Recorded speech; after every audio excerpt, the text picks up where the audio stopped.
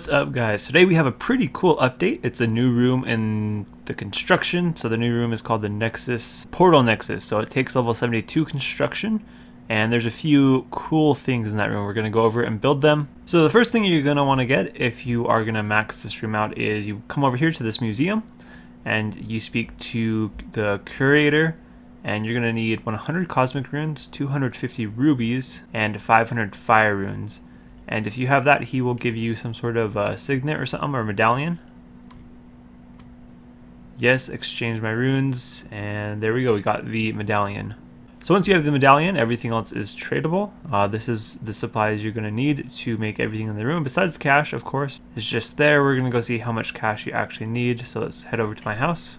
And I actually did grab one other thing from the bank, the Xerix talisman. I didn't have that before, so you also need that as well. So currently I have a bunch of these rooms right here. Each room costs, I think each one of these portals is about 1 mil. So there's 1 mil, 2 mil, 3 mil, and then the scrying pool is a little over a mil. So something like 4.5 mil to fill out one of these rooms. And I currently have 1, 2, 3, 4, 5. And so we're probably going to be deleting all of those after we build this room, because what this room does is it actually basically functions as all of these rooms, all of the portal rooms I have put into one. So let's go ahead and build it, see how much the coin price is to build it. Level 72 right there, Portal Nexus, 200k to build the room. Let's go. Build.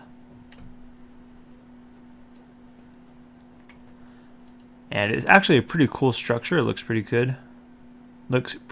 And so also I didn't get the supplies for the curtains or the rug, so I guess this isn't the supplies for everything. It's pretty close, so it's the supplies for all the expensive stuff. So we're going to build the amulet space first. So you can build a mounted Xerix talisman or a mounted digside pendant. They give you infinite teleports of all the teleports that these things have, so I'm going to go ahead and build a Xerix talisman. So that required a Xerix talisman, 1 gold leaf, 1 mahogany plank, and 5,000 lizardman fangs. Here is the menu, so you can teleport to any of these locations, assuming that you have them all unlocked. There's a few here that you have to unlock. Then for the configuration option, this configures what the left click is. So if I wanted to make honor the left click, then I can just left click it and it will take me to honor, which I think is raids 1. Yep, so there we go.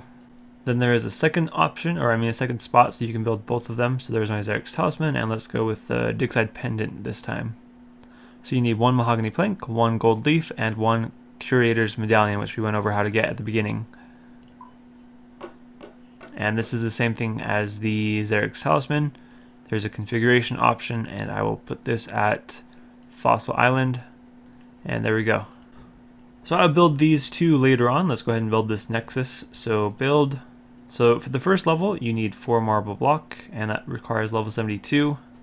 So let's go ahead and build that, and there it is. It's very cool. I think probably the coolest looking thing in the house. So you got 3 options on it: upgrade, configuration, and teleport menu. So let's go to the teleport menu. You can put teleports into this box here, and then when you hit save, it will ask for a rune cost to save them.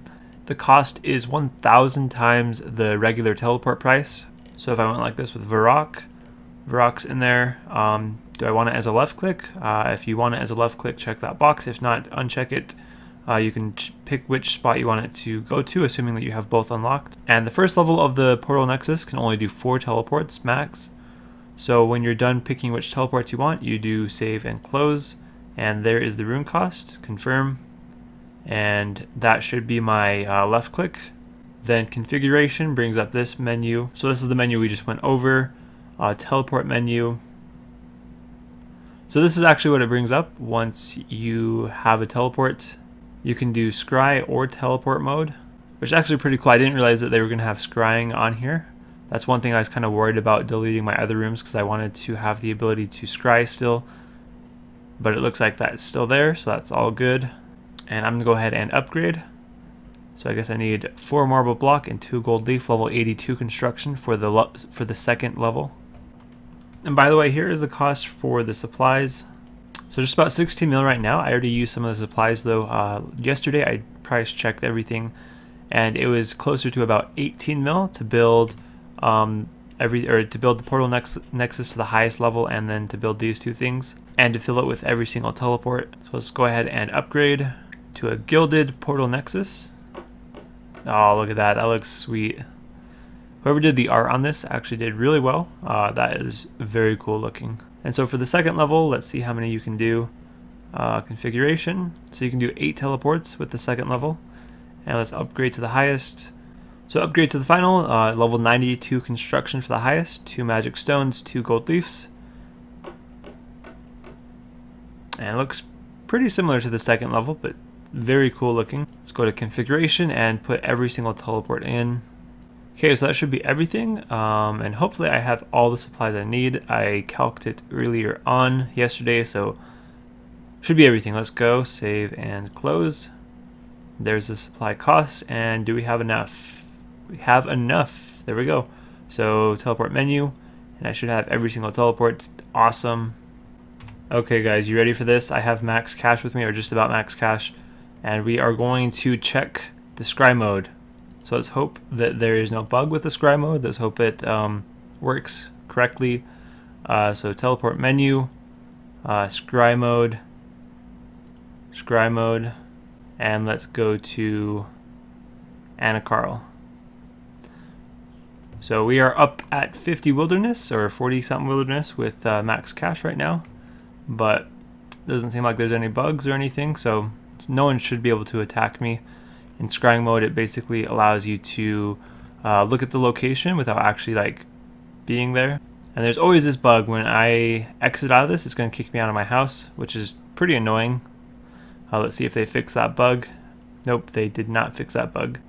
And a few other updates today. They made it so that when free players open up their skill tab, all the member skills are grayed out so that they know which skills are free to play and which skills are members. And then also there was an update to player names. When players log in without a display name and attempt to search for one that's not available, they will be presented with 3 available options. This is to help them find an available name.